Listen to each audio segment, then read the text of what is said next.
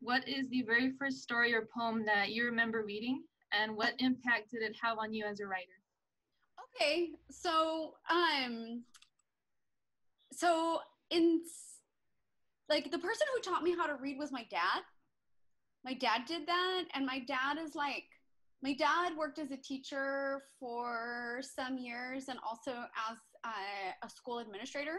So he was always super committed and devoted to our educational lives at home. And so a lot of our education, our formal education, happened at home. And so he decided that he was going to be the one who was going to teach me how to read. So my first experience reading happened with him. And I remember he used a picture book.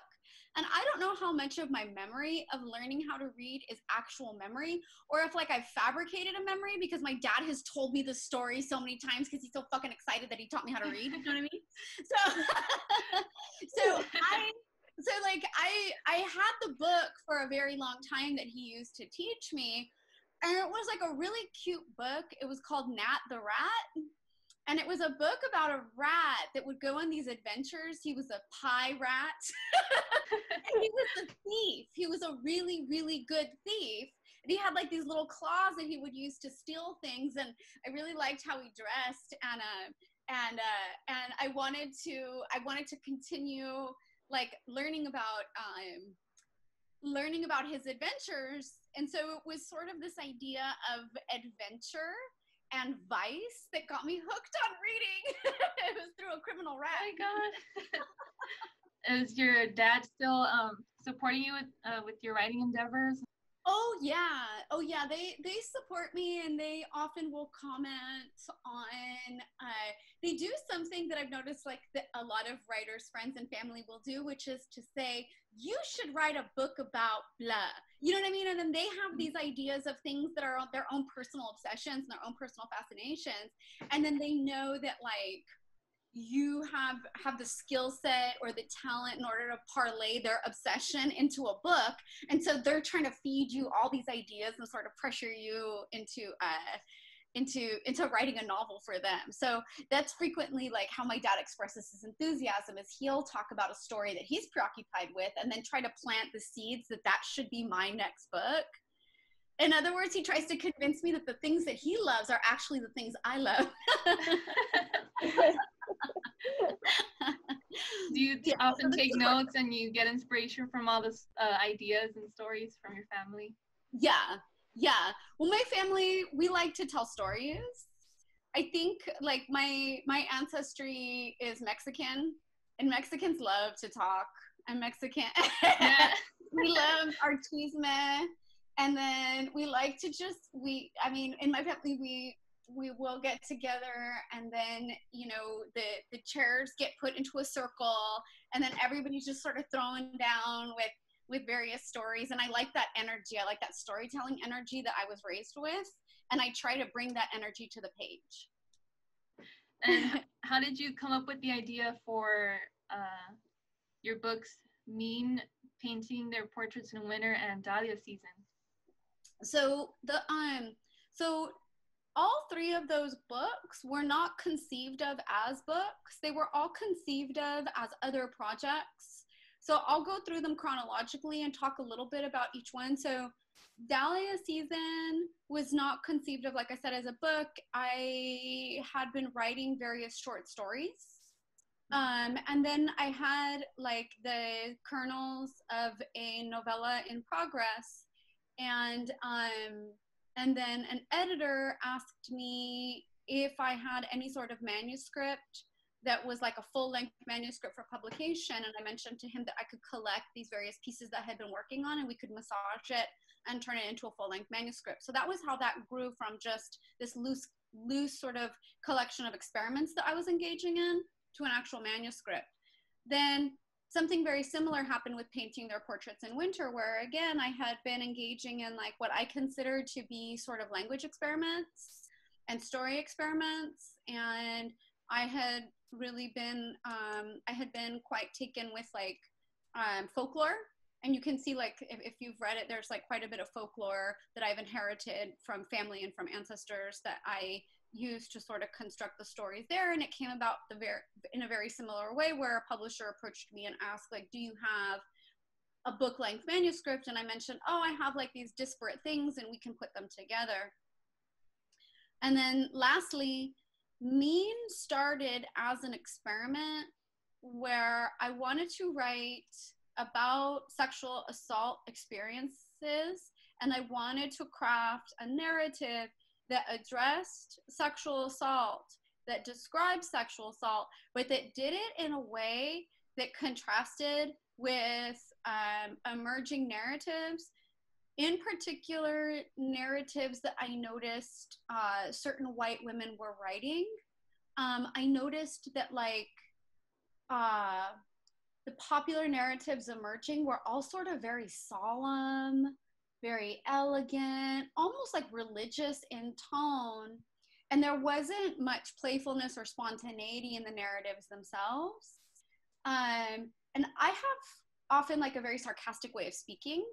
And I use humor to deflect, and I also use humor in order to endure. And what I had noticed was a lot of literary representations of sexual assault made no room for that. They made no room for that sort of playfulness.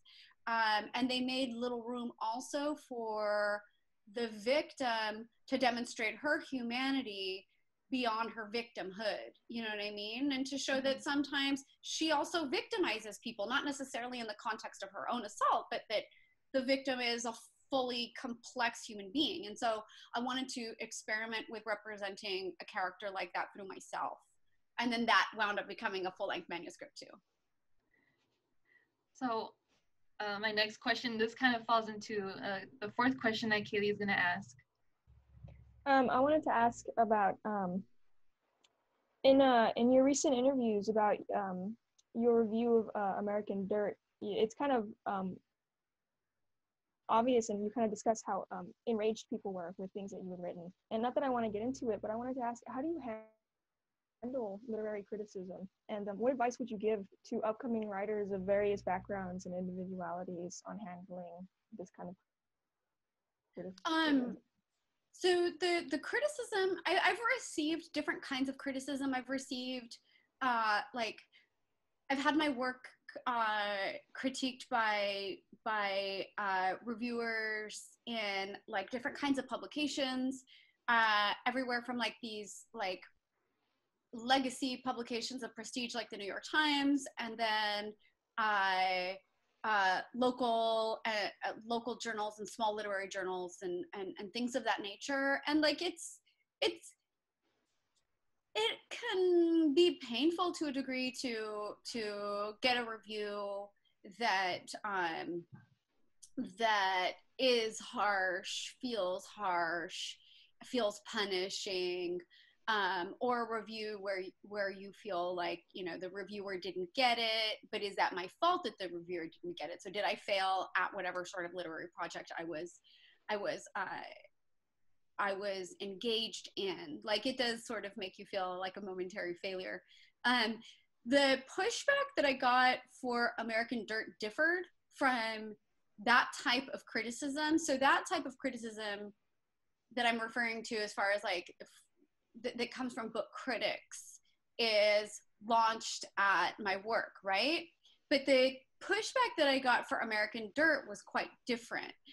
That pushback was framed morally, and that didn't surprise me, but it was still disheartening, because quite a few writers, and these were particularly cisgendered, straight, white male writers, pushed back against me for what they considered to be a moral threat that I posed, right? And sort of like this moral breach that they thought that I had committed in critiquing what they frame as the sacred space of the imagination. And so these men were writing as if their imaginations are uncolonized, right? Their imaginations are this place where some sort of transcendence can occur, as if the imagination itself isn't socialized. And so I was gonna pollute that sanctity by attempting to police their ability to imagine. And I wasn't surprised by that pivot because I've heard that pivot before, but those critics, I think, intentionally missed the point of my criticism.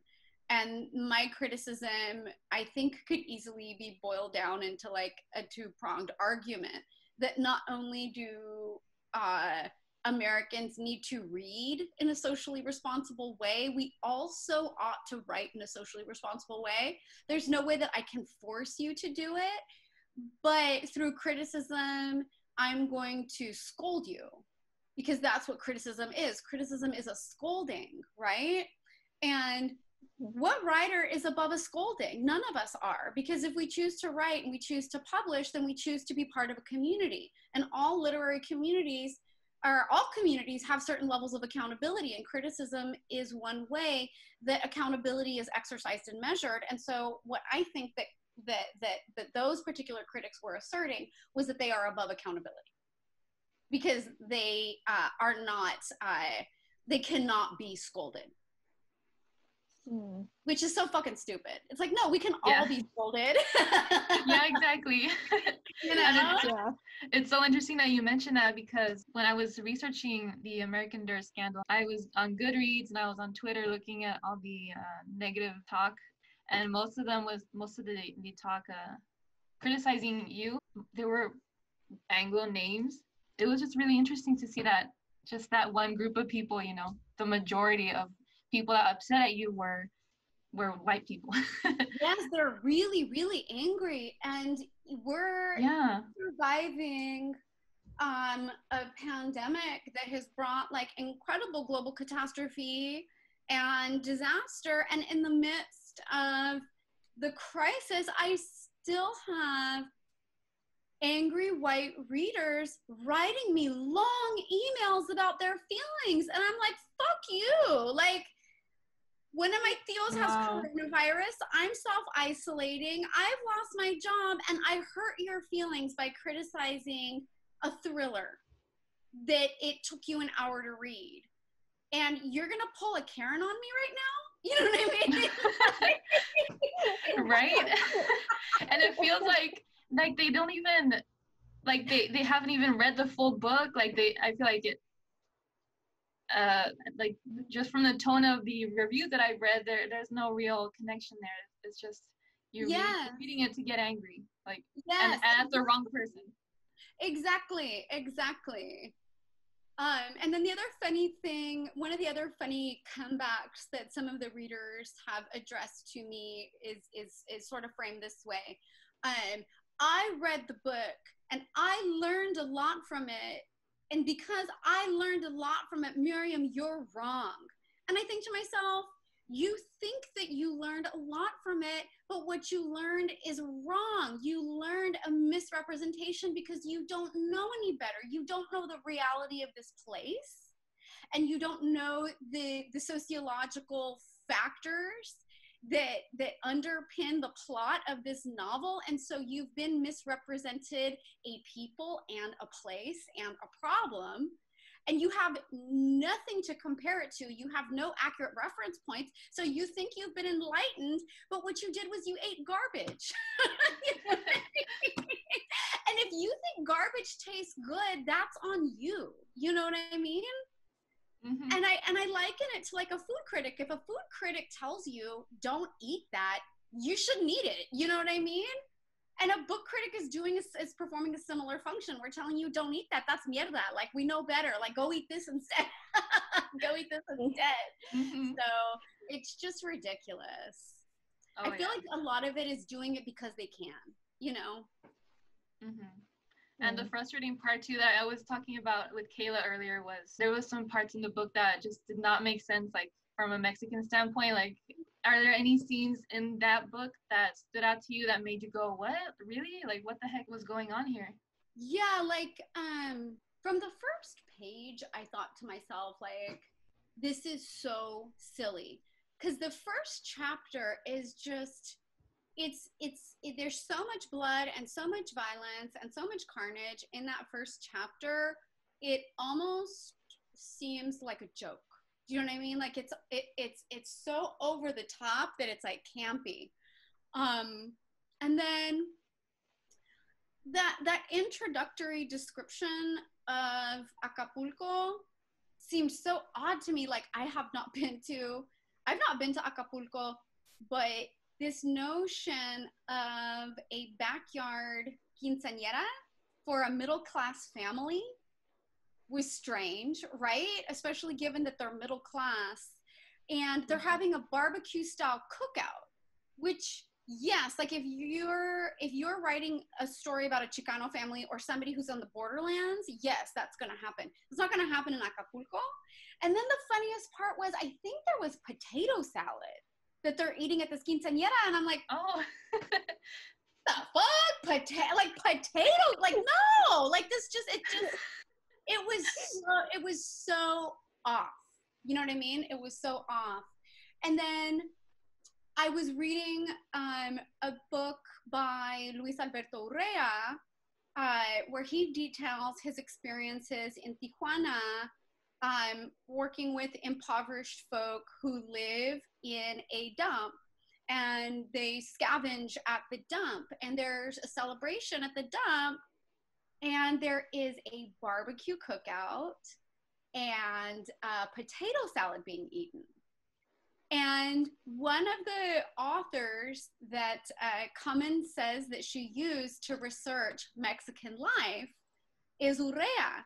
And I wonder if she didn't harvest these details from his books, which are centered along the border. So there's sort of like these border expressions of life that are quite different than life in Mexico or life in Central America, of course, and then sprinkle them throughout her book, thinking that nobody was going to notice where she had grabbed, these references from. But I do think that that's what she did, is she went to Luis's work, grabbed what she could, and thought nobody would notice.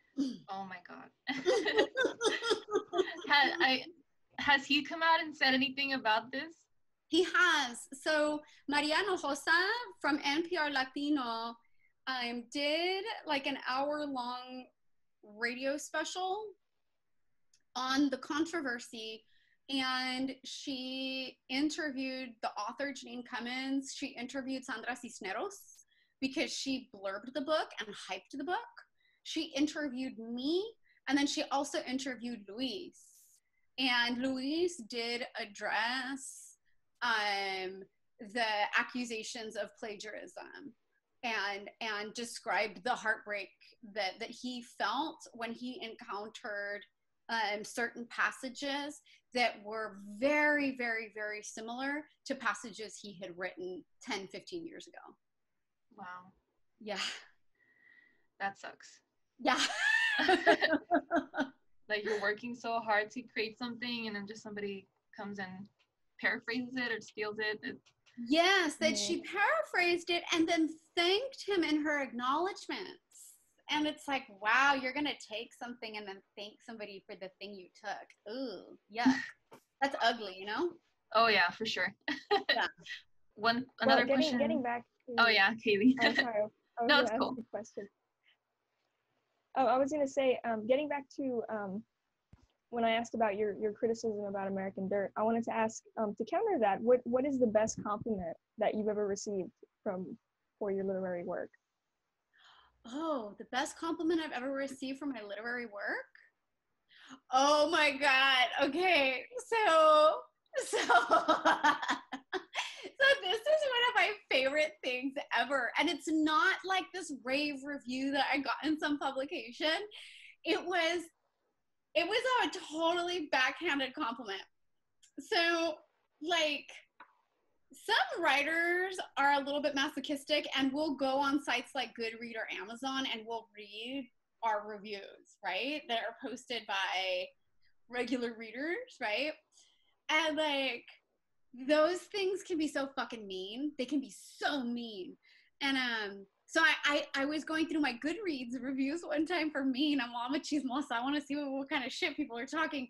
So I go on there, and then I find this long one by this woman who's like, you know, I was reading the book, I was reading Mean, and, you know, I thought that the author had suffered a lot because she experienced sexual assault, and I was finding it very difficult to deal with her personality as a narrator because she just seemed like a very mean, catty person. And then I don't know why, but I Googled her, and she's really pretty. She's too pretty for me to sympathize with. I hate the book. And I was like, oh, I'm too pretty. How did that feel? Like, were you like flattered and then like kind of like, oh, what? On the one hand, it was like, what a fucked up thing to write. Like, how minimal is your awareness of how you're going to come off like an asshole? You know what I mean? If you put something like that in public. And not only about anybody, but somebody who survives like kind of a gnarly sexual assault.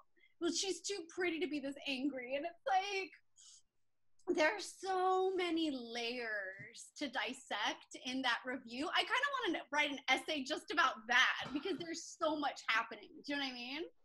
So much happening. It made me laugh. It made me a little sick to my stomach, but at the same time I was laughing because it was so absurd. You know what I mean? Mm-hmm. And that took some balls, like some stupid balls to put in public, you know?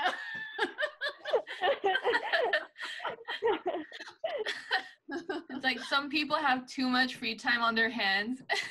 Exactly. Another question that we have is, how did you first break into publishing, and what were some of the setbacks that you faced in having your work published, and what were they? That's a good question, and like, I'm not sure what my point of entry was, because I think that what I did in like my 20s was I would sort of open the door to publishing, look around, and then close it, and then open the door and look around and close it. You know what I mean? Kind of like, you know, when you're gonna take a shower and you keep feeling it, you know what I mean, to see if it's hot enough. Like, I don't know if I'm ready to jump in yet. So I had moments like that. For example, one of those moments was in the early 2000s. I worked as an editorial assistant for 2 different lesbian magazines, and that was like sort of my entry into the publishing world. You know what I mean?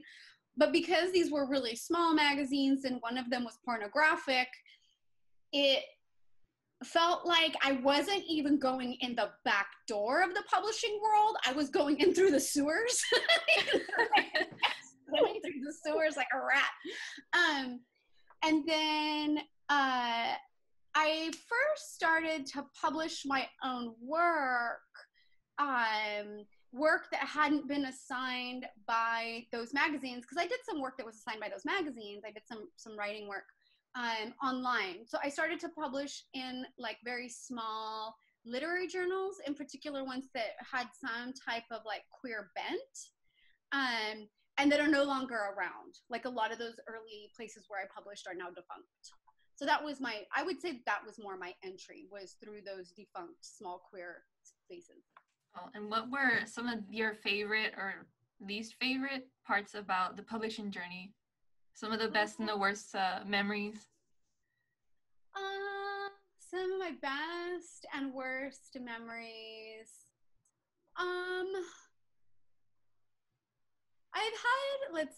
I've had some funny moments that were kind of frustrating as well. For example, I had one publisher who was very unenthusiastic about my work and reluctant to promote it, and who would say really disparaging things to me about my work and my audience. And she did something that pissed me off with my first book, which was we were choosing covers, right? And sometimes authors have input into their covers, and sometimes it's just done for you. In this case, I was shown like a series of images and asked for my input as far as the cover went. And Dahlia Season is like a collection of short stories, and thematically the stories are held together by character because most of the characters are Chicanas or Chicanx people, but they're all living in like urban settings. So I get this potential cover and it's of an adobe house. And I'm just like, okay, these stories are set in urban California.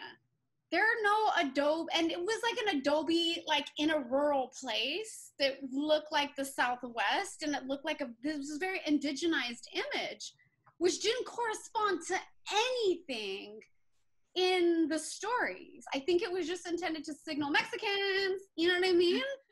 And so it was really, really frustrating. And I wanted to lash out against the publisher, but I also didn't want to anger her to the point where she would withdraw my contract or do something to sort of undermine my success. So there have been like instances like that that have been hard to navigate, where somebody will pull some homophobic or racist bullshit on you and you're like, okay, how do I address this? And then walk the tightrope so that I can also carry on with some semblance of a literary career.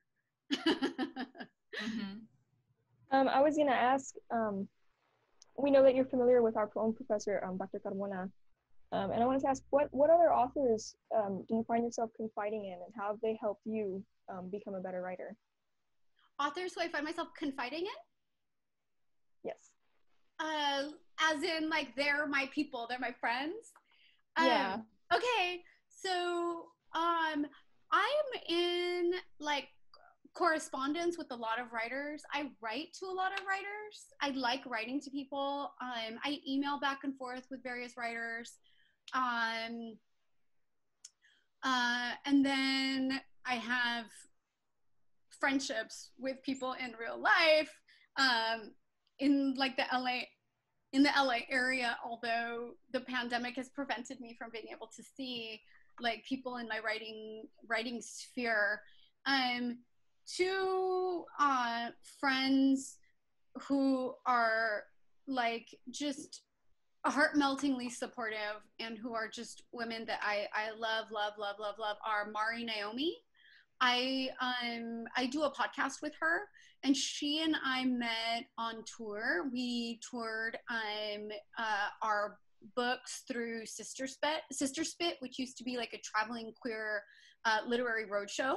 So we were involved in that one year, and we became like, we clicked, and like this the lifelong friendship was inspired by the time that we spent on the road together. So she's somebody who matters a lot to me. And then another writer who has always had my back, and I have hers, is Wendy Ortiz. Mari's a cartoonist and a graphic novelist. Wendy is a writer, and she writes across genres. She writes essays, she's written memoir, and she's also written poetry. And like one of her most experimental works was a book called Bruja, which is a memoir told through dreams. So she recorded her dreams for approximately a year and then constructed a memoir using those dreams. So you get to travel through her dream life, which is incredibly strange, but rich. Yeah. So those two, I love those two a lot. That sounds really interesting. Can you also tell us a little more about the podcast you mentioned? Sure. So Mari came up with the idea for it, and it is an advice-driven podcast. So listeners write to us with questions soliciting advice. We don't always give good advice, but we give it. And then we pair that often with a guest, and we have different kinds of guests. So often our guests are fellow writers or fellow cartoonists. For example, and then we also have, like I said, writers, cartoonists, artists, activists. So we guested Rhonda Girard, who is a Palestinian American writer. We guested Antonio Crane, who's a white American writer and a sex work organizer. So those are the kinds of folks who will host. And we are going to be reviving the podcast, and we're going to be hosting an episode through Instagram Live next week. Oh, that's so awesome. Thanks. Awesome. Thank you for telling us about it. Themes? Yeah, my pleasure. Do you carry themes with your podcast? Say that again? I said, do you carry themes like every week with your podcast, or is it just random? So we will try to sort of craft it thematically. Often the questions will guide us thematically. So people will send us questions, and for whatever reason, the questions will tend to sort of cluster into various categories. And if that's the case, then we'll sort of shape the podcast around that. For example, we'll get maybe a question about polyamory. And then a question about dog sitting, and we're like, okay, these two don't necessarily, we can't necessarily reconcile these, so we're gonna let the questions pile up so that we can then sort them thematically, and then devote maybe like an entire episode to relationships, and then we're gonna put the polyamory there, and then save the dogs for something else. That's awesome. Then this is all on YouTube, you said, or This is through, so the podcast was through iTunes. It's available through iTunes. But because we are social distancing, like we live near each other actually, but we're social distancing, we're gonna do our next podcast through Instagram Live. So we're gonna invite people to join us that way. And that'll be next week. And I'll promote it through my Instagram. I know that you talked to us a little bit about your books, and I wanted to ask, which of your books or characters did you find most enjoyable for you to write, or most fascinating? Oh, okay. Which character has been most enjoyable or fascinating?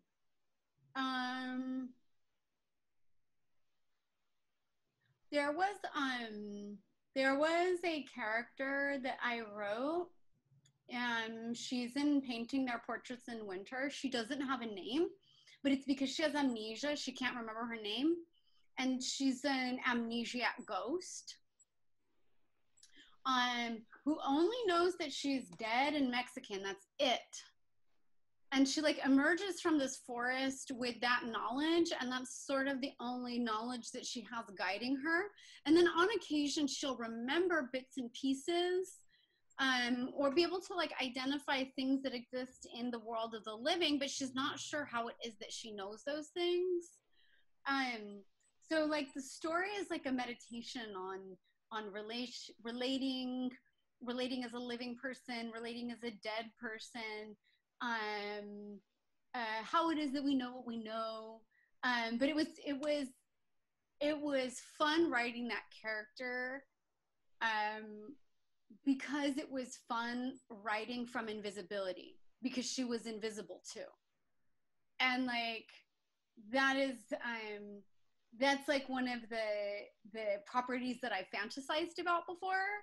Like I remember there was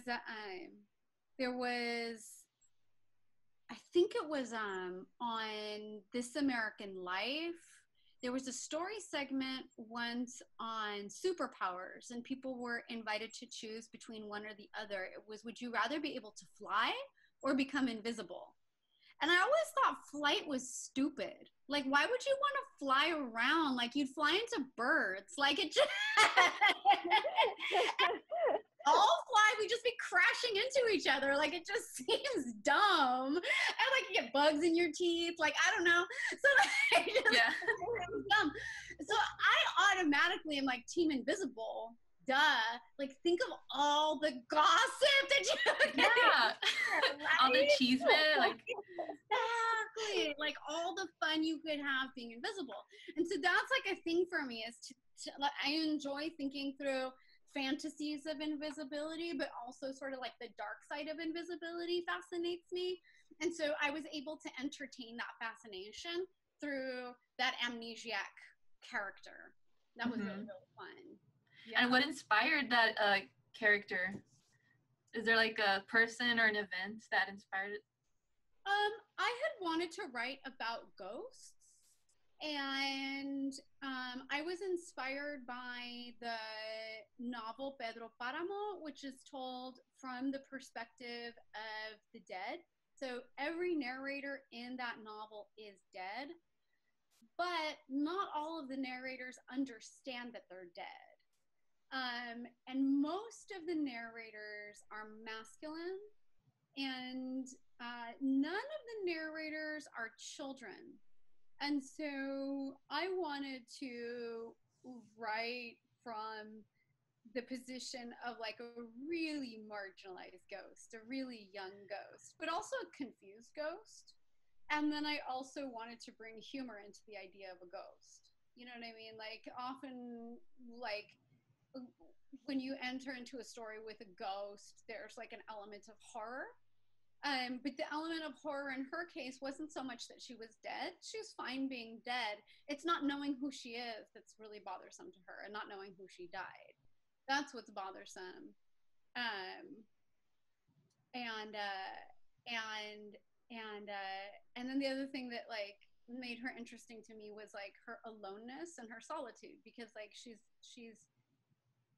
she seems to be like a young woman, like maybe 13, 14, 15, but she's utterly alone. And like, that's a time in a person's life when typically we want to be in community with other people our age, but not only is she not, she's also dead. So I don't know. I had fun writing about her. I wish I could write about, I'd like to write about more ghosts. I feel like ghosts are underappreciated. Totally. Yeah. I love ghosts. I love writing about ghosts. I love art that features ghosts. Mm-hmm. What kind of books do you find yourself reading lately in your spare time? Okay, so I don't want to read anything having to do, like, I don't want to read books that sort of reflect our current reality. Some people are doing that. Like, I noticed that some people were like, oh, they want to watch like pandemic themed shows or disaster themed shows. I don't want that. Like, I don't want to see disaster, catastrophe en masse or large scale. I am reading quite a bit about race. I'm always reading a lot about race. And I'm doing research for various like writing projects that I'm working on. The book that I'm reading, I'm about 3/4 of the way through at the moment, is it's called Minor Feelings by Kathy Park Hong. And it's a collection of essays about relating as an Asian American. But Kathy is a poet. So she brings sort of a poetic voice and a poetic sensibility to an exploration of Asian American life, in particular, like Asian American experiences of race. And it's super good. It's super, super good. And it centers California. And I love reading about California because this is where I'm from. So I really like being given back the state that I live in, but projected through a new lens or through a new prism, a prism that I can't access because I'm not Asian, you know what I mean? So I always appreciate being given like those glasses. Mm-hmm. What kind of projects are you working on now that we're in quarantine? So I am doing writing for different outlets. So writing that is somewhat journalistic. And then I'm also going to shop and try to sell a sequel to Mean, that is going to, the way that I'm conceiving of it right now is it's going to detail what I was experiencing as I wrote Mean. So in some senses, it's going to be a book about writing a book. Which might sound really boring, but the premise is this, that like, as I was writing Mean, I'm writing a book about a sexual assault that I experienced in 1996, like one that had really, really, really dramatic and dark consequences. But as I was writing that book, I was surviving domestic violence. I was like in my first heterosexual relationship after having gotten out of like a 15-year lesbian marriage. And so I was very, very, very trapped in that situation. And I'm in this unique position to compare the experience of a stranger assault with assaults perpetrated by somebody who I knew and trusted. And like, there's this sort of folklore that's emerged in the United States surrounding the serial killer. And the man who sexually assaulted me in 1996 was a very young serial killer. That's what he was on his way to becoming, right? He was caught when he was attempting to kidnap his second victim. And so I'm in this unique position to contrast what it's like to be assaulted by a serial killer versus a batterer who is involved in domestic violence. And I want to debunk that idea of the serial killer as this arch villain, because my experience with domestic violence was actually worse. It was a lot worse. And it's much more common. Like 1 in 4 women are going to go through it. And it's worse than being chased by a serial killer. And I think that is widely misunderstood. I think that the experience of domestic violence is widely misunderstood. And I think what's most misunderstood about it is that at its core, it's not an experience of being painfully harmed through physical assaults. That's one of the methods employed by a batterer. At its core, you're being held captive by somebody who doesn't want you to leave. That's really what's going on. So what I want to do is write about that state of captivity as I was writing a book. That's sort of the thrust behind that sequel. Wow, that does not sound boring at all. Thank you.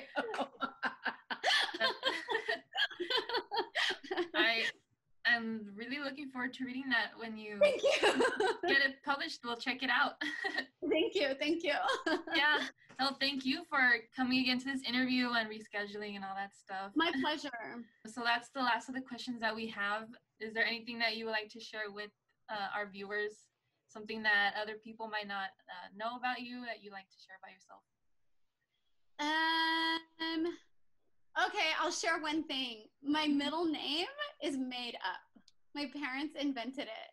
So like people will try to guess what like language it's in or where it's from, and they will go hard. And I'm like, no, you're all wrong. It's made up. So that's like a fun fact, is that like my middle name is a fraud. Oh, really? Can we know the middle name? Yeah, I'll spell it for you because it's a weird ass name. Kipielka.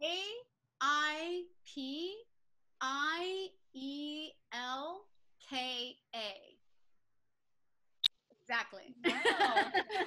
It's a weird name. People often guess that it's Polynesian, and I'm like, no, it's made up Asian. Like. Well, I think your name really suits you, so I really like it. Thank you. Thank you so much, Myriam. I hope you have a nice rest of the week. I hope that you do too. Thank you, and take care and stay safe. They're saying that there's going to be a second wave of the coronavirus in the fall, so just take care. You as well. Good luck with the review and good luck with school. Okay, bye.